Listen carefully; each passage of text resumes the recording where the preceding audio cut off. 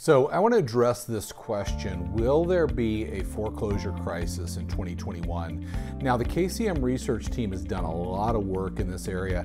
It's come up in a number of different forums, whether it's a Facebook group with agents in it, whether it's YouTube and experts out there are talking about it, whether it's a broker that's saying, hey, my agents are asking, when are all the REO properties going to come to market? It's a topic being talked about in our industry, and it's one that when you ask people, certainly elicits an emotion and a response. Some people saying, no, I don't believe there will be. Some people absolutely convinced there will be one. So I want to take just a couple of minutes in advance of us doing a deep dive on this. If you're a KCM member, we're going to go deep and go through a lot of data, a lot of information, but I want to give you just a couple of things before we do that to help you think about that. Now let me position this in this way. If you've seen a YouTube video and somebody out there talking about a foreclosure crisis, I want to say that a lot of those, not to discount every one of them, but a lot of those are selling a way out of it. And so you need to look at that and say, okay, is this person creating a scenario here that they ultimately have the solution for and would benefit from? That's the first point. The second point is that they may talk about a doomsday scenario, that if this were to happen, this were to happen, this were to happen, and this were to happen, then we would be in a situation, and so, a foreclosure situation. And so I would say to that, yeah, if all those things did happen in a row, while not likely, then we would be. But let's look at what we can tell right now from data, from the insights we can draw from that data to get that information. So first, I want to bring in as a quote from Aspen Grove Solutions, and I'll read it here. It says, unlike 2008, strategic defaults have not emerged as a serious problem and seem unlikely to emerge. So to this point, they have not emerged as a serious problem.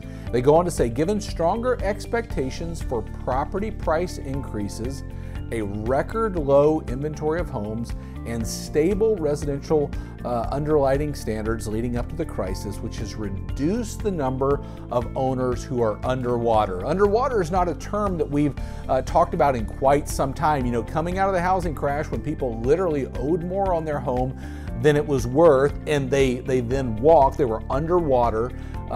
We had certainly a foreclosure crisis back then. But let's go look at a couple of things. Now, if you've been following KCM, you're well versed in this, but if we look at projections for home price appreciation going forward, we see everything from Zillow here to CoreLogic. Zillow on one side at 7%, CoreLogic on the very end, which I don't agree with, at 0.2%, but most being in the middle there, around 4 or 5% appreciation. So healthy appreciation going forward in home prices. So why is this important? Well, we've talked extensively at KCM about the amount of equity that people have across the country, how people have used their equity since the housing crisis in different ways, not tapping into it, not being extravagant with it and pulling it out and going on vacations. They've used their equity wisely and not tapped it. Now, as prices appreciate, they add to that equity, giving them options during this crisis. So that's the first reason. Go back to what Aspen Grove Solutions said. First one was, hey, prices are projected to rise. We're in a good market there. The second thing they said, let's look at this, the months of inventory on the market. Now, we know the latest numbers, we're at a record low amount of inventory in this country, and that has been the challenge. Ultimately, the challenge that could hold the real estate market back in further growth. So across the country in September, we ended up with 2.7 months on average of inventory, and certainly by market, by price point, that's going to vary. And even as we sit today, likely lower than that going into the winter months. But we know with a lack of inventory, there have been increased bidding wars. There have been increased demand for homes with low interest rates as well, I would add to that, driving that inventory down. And quickly as, we can bring homes to market, they're being bought even sometimes quicker than we can bring them to market. So very positive for someone that may be in a situation that has to sell, has to go into a different situation because they didn't get their job back, they can't afford their home, and that happens in our business. We certainly don't wish it upon anyone, but as that happens, there are options for these people that they didn't have back in the housing crash when they oftentimes owed more than what it was worth and they just walked away. The third thing they say is the lending standards that have been in the business since the housing crash. Now, what I'm going to show up here is default risk in the mortgage market. There are two components to default risk. The product risk, so think about that, the type of mortgage, if you remember back in the housing crash, a neg-am or pick-a-pay, or all the different products that were out there. And then there's borrower risk, even some of the products that would say, okay, how much do you make, borrower? And you just tell us that, and it's a stated income loan. Those aren't in the market today. So what's happened since then? Two things have happened.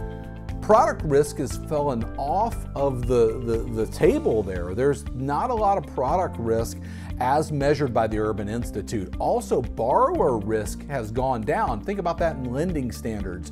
Lending standards have gotten tighter since the housing crash. So, when we hear somebody say, okay, we're not in a situation like that because of the standards in lending, they're absolutely right. By product, by borrower, those standards have changed since then. If we look at a reasonable lending standard, we've got that highlighted on the slide. A reasonable market would have a little bit of product risk, a little bit of borrower risk, and that's ultimately how the market moves forward. But we're in a market where there's very little product risk based on what's being put out into the market, and lending standards for borrowers have gotten a lot tighter. And so I think when we look at those three things, prices, inventory, lending standards, they start to position us to say, okay, like what Aspen Grove Solutions said, this strategic default area has not shown itself in this so far. So the question is, what's going to happen going forward? And that's what we're going to tackle when we go deeper on this at Keeping Current Matters. But I'll end with this quote. It's from Rick Sharga at RealtyTrack. Now, RealtyTrack does a lot of their business in foreclosures, and this is what they know. It's how they make their money. And they say this: we'll certainly see more repossessions by lenders once the foreclosure moratoria have ended. So there's been a foreclosure moratorium this year due to forbearance, saying you cannot start judicial or non-judicial foreclosure as we get through this crisis. But he goes on to say, but maybe not as many as people might expect. Given the record amount of homeowner equity, it seems likely that many homeowners in financial distress will opt to take advantage of strong demand among home buyers and sell their property rather than risking losing it to foreclosure auction. So that gives you just a little bit of information, a little bit of data around what's happening in the market relative to this question.